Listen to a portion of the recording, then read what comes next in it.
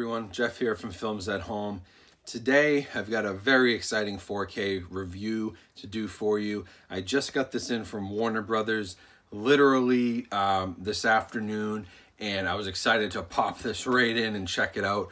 We've got Stanley Kubrick's The Shining in 4K Ultra HD. I was so excited to get this one in. It was on my most anticipated 4K releases of 2019. I've been waiting forever to check this out because it checks all the boxes of things I like. It's an older movie that's getting a 4K remaster, the HDR, and it's a classic. It's all the things that I love about the 4K format is making these movies look incredible in your home. And Warner Brothers, disappointed me a little bit in my last review of Gremlins, and so I'm excited to see if they can redeem themselves here with The Shining. I feel like they will, but we're going to check out the video. We'll check out the new 4K remaster, and we'll talk a little bit about the audio, as well as a couple different packaging options and some of the special features available on this disc, as well as what comes with the package itself. So that'll be it for the review. I'm going to jump right into the video here in a second. Before I do that, if you do like 4K collecting and 4K movies and home theater content, this is the channel for you. Please click the subscribe button. We just hit 14,000, which is an awesome number, but we're on to 15, 20, 30, 40, 50. We're just going to keep growing. I can't do it without the subscribers who have already subscribed, so thank you. But if you haven't yet, hit the subscribe button and turn on the notifications so you know when my videos post. With that being said, let's jump into the video. So for the video on The Shining, we get a pretty good disc here.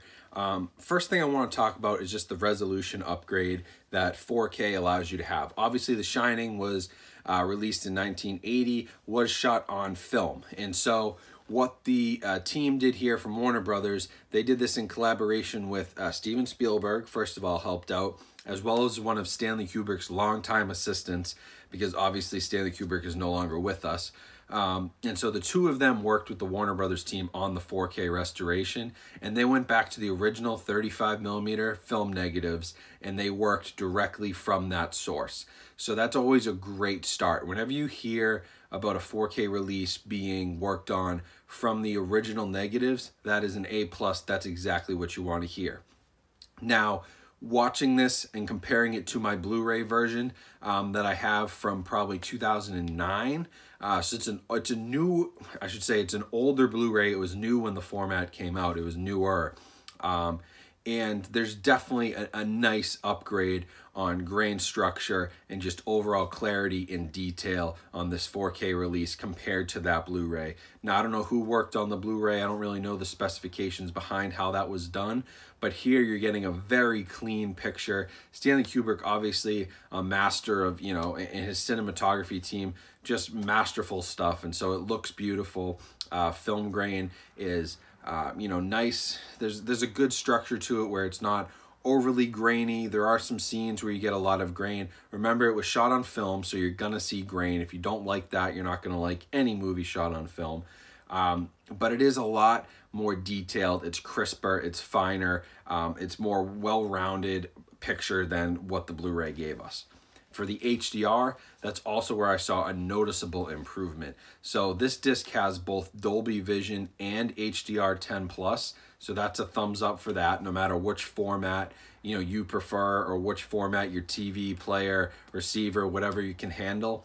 You're going to be able to get regular HDR10, obviously, but also 10+ and Dolby Vision, so that's a huge thumbs up. I checked out the Dolby Vision, and I thought it was really good. It's just a little different. There seemed to always be a kind of bluish, grayish tint to the previous Blu-ray, and anytime I'd watch the movie on other formats, it has this kind of blue-gray tint to it, and that was definitely removed with this new release. It's a little warmer of a picture, so you're getting, it's a little more orangey red tinted than it is bluish gray. Sort of like if you're editing a photo on your iPhone and you go to the warmth setting and turn that down or turn it up, you'll start to see the tint change. It's definitely a warmer color palette. Things, definitely look better in terms of color One of the things that really stood out to me was that famous patterned rug that really pops off the screen now. The reds and the yellows really stick out. There's also some really good use of HDR at the ending where they're kind of running around outside in the snow. That was really well done and much clearer with the better black levels and gray uniformity that you get from having HDR color on this 4K disc compared to the Blu-ray. I also noticed it in a few other scenes. One that really struck me was the famous scene where the blood comes pouring out of the elevators. That is a bright red. That was much better than the Blu-ray. I went to that scene right away because I said, wow, you know, red's a really striking color. I could see the difference in the rug and the pattern. I wonder how much that's going to pop in that scene, and it does. It really pops. The only thing really that I could note is it would just be a matter of personal preference on the warmth of that image. If you did prefer the older bluish gray, cooler image, you are going to get a definite change here. You know, if you're used to watching this Blu-ray and you've seen it 10, 15 times, it could be a little jarring when you watch this 4K for the first time, but I think it's a solid improvement. I think it's a good thing. It makes skin tones look a little more realistic. It makes everything feel a little more warm, and I can see why you'd go with the kind of a colder, you know, tint to it, because naturally they're in the mountains in the middle of the winter and it's kind of has that feel. But I think that the extra warmth here just helps with a lot of things like skin tones and interior shots and lighting, and it helps brighten up the whole picture too, which is really nice. Now for the audio, there isn't a noticeable upgrade here. We're sticking with the DTS HD Master Audio 5.1 track. So nothing really to talk about here. Upgraded, there's no Atmos, there's no even like 7.1. The 5.1 though, like I said, this movie is, you know, 1980, it's almost 40 years old, and that 5.1 DTS HD, that's a very good track. By no means should that detract you from buying this, but it's just something to note.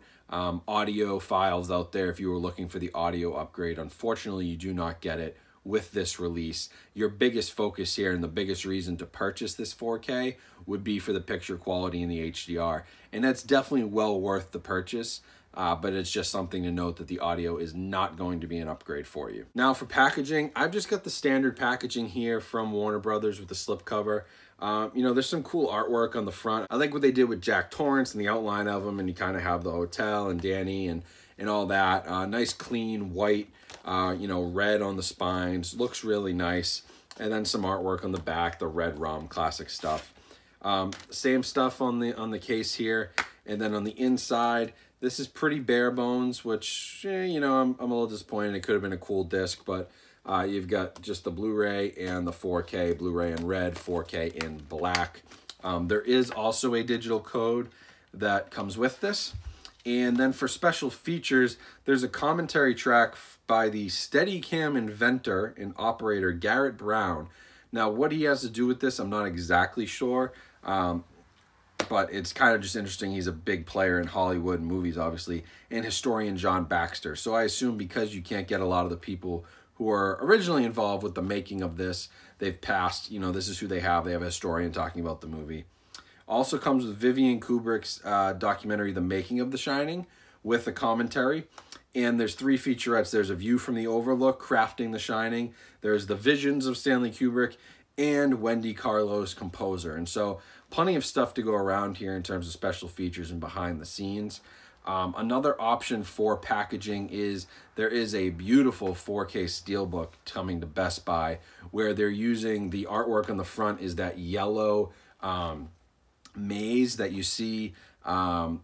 They use it, I think they used it on the poster originally, theatrical poster. If you've seen the documentary Room 237, I believe they use it as part of their marketing and their cover art, is this yellow maze, which is, you know, supposed to be like it's just like this patterned yellow black. You'll know what I'm talking about when you see it. But it's a really cool steelbook. I do like that minimalist approach that they took to the Steelbook. I always think those are really clean and really cool. And if you're a fan of the movie, you know, you don't need The Shining plastered all over it with Jack Nicholson's face and everything else. And you know, you just don't need that. Shelley Duvall and the whole cast. You know what the movie's about. So give me just a nice, clean, like a piece of art. And that's what they did with that Best Buy Steelbook. So that's definitely a great option. If you're into Steelbooks and you want to grab the 4K, I would check that one out. It looks really, really nice. So overall, this is a very good release from Warner Brothers again. You know, I like the fact that they did a little bit with the artwork. I love the fact that the restoration was, you know, supervised by key people like Steven Spielberg, obviously, who's done great restorations of his own work with E.T., Close Encounters, Schindler's List, hopefully Jaws someday. But he's done great work. He knows how to kind of handle this format, and he's done a good job taking those film prints and moving them over to 4K discs. So I kind of trust whatever he does now, because everything I've reviewed that he's worked on has been incredibly well done. And overall, the use of the HDR, the Dolby Vision, is really incredible. You know, it looks better than some film prints that I've seen shown. And there's a theater in Somerville, Massachusetts, that has shown The Shining film print. They have a 35mm, I believe. Maybe it was 70. I don't think The Shining is in 70, but they had a film print. Watching that, this is better than that, which is kind of crazy. But you got to remember, you're coming from the negatives, and all of those film prints, all of those reels that were made would be considered positives. They're copies of the negative. They don't get the same amount of, you know, detail. You can't pull the same amount of data from them that you can from the original negative. And so this probably looks, you know, I think Stanley Kubrick would be proud. That's what I would say. I think he would really like this 4K release. You know, his previous one, 2001: A Space Odyssey, which came to 4K, was one of the best I've ever seen, and The Shining is right up there.